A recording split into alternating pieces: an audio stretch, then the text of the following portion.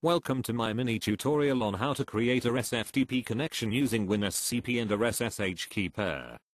I will assume that your sysadmin has already installed your OpenSSH public key onto the server. Start by downloading WinSCP from winscp.org. Choose either the portable version or the installable version. Start WinSCP and enter the authentication credentials provided by your sysadmin. Leave password field blank.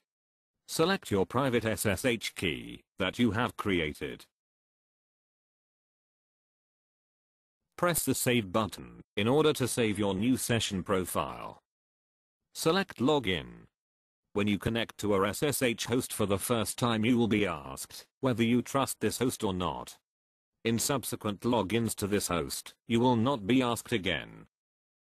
Enter the passphrase that protects your private SSH key. Congratulations! You have just created a SFTP connection. I hope you liked this mini tutorial.